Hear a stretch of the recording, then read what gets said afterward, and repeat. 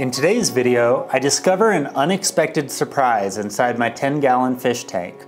Plus, I make another big addition to my kitchen counter aquarium.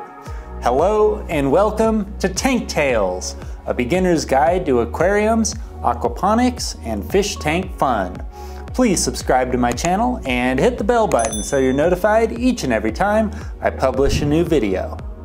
In last week's episode of Tank Tales, I added 2 new Golden Wonder Killafish to my 10-gallon kitchen counter aquarium.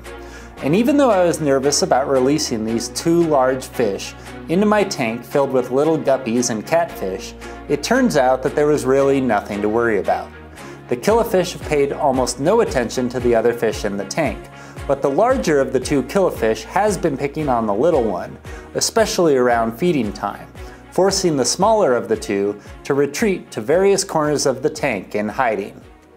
So everything's been going quite swimmingly since the Killafish were introduced to the aquarium. But then, this morning, as soon as I woke up and walked into my kitchen, I could tell that something was seriously wrong. There, in the far right-hand corner of my tank, was a small, stationary orange dot. My second twin guppy was dead. My first orange guppy died when I moved him into his newly decorated home. And now, just a few days later, my second orange guppy had died in almost the exact same way.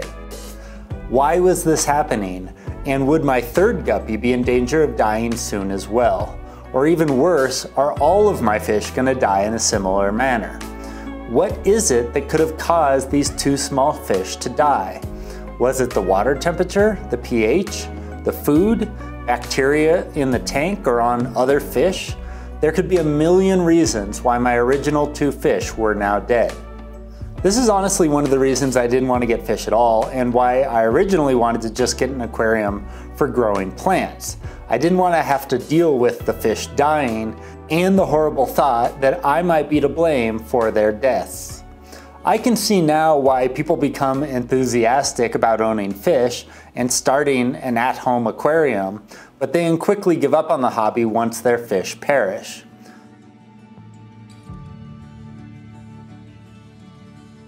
I wanted to make sure that my remaining fish were healthy and weren't going to die, so I waited more than a week before doing anything to my aquarium other than feeding the fish I already had.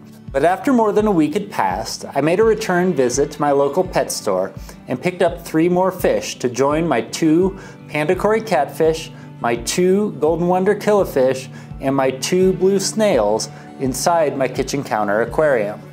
The Serpae tetra, also known as jewel tetra, is a species of tropical freshwater fish native to the Amazon River drainage in Brazil, Peru, Paraguay, Bolivia, and northern Argentina. Serpae tetra can grow to be 5 centimeters or about 2 inches in length. They have very distinctive coloring with a red body and a black spot near their eye. They are omnivores and will feed on fish flakes or bloodworms.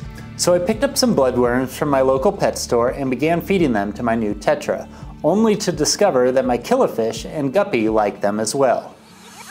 In next week's episode, I score a 10-gallon aquarium and a whole host of fish tank supplies and decorations on Facebook Marketplace.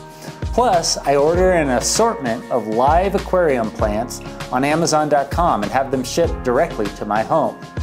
Did you enjoy this video about my very first fish tank? I hope you did, and I can't wait for you to see next week's episode. So if you haven't done so already, be sure to smash that subscribe button and the bell icon now so you get notified each time I publish a new video. Also, don't forget to hit the like button.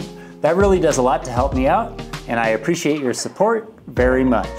Plus, I've created a hidden cookie of a video here, which you can watch if you want to see exclusive extended play footage of my 3 new Serpae tetra swimming about in their new home and interacting with the rest of the fish and snails inside my kitchen counter aquarium. If there was a product featured in today's video that you'd like to learn more about, or possibly even purchase for yourself, be sure to check the links in the video description below. I've added links to where you can buy the glass aquarium, the water filters, the fish food, the tank decorations, and even the plastic plants you see in my videos in the description down below.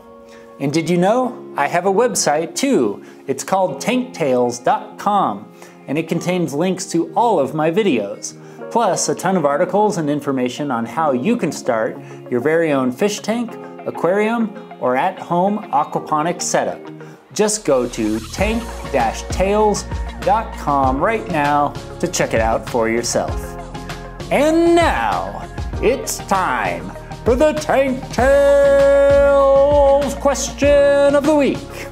I've had 2 of my guppies die now, but the rest of my fish and snails seem to be doing just fine. Why do you think my first 2 guppies died?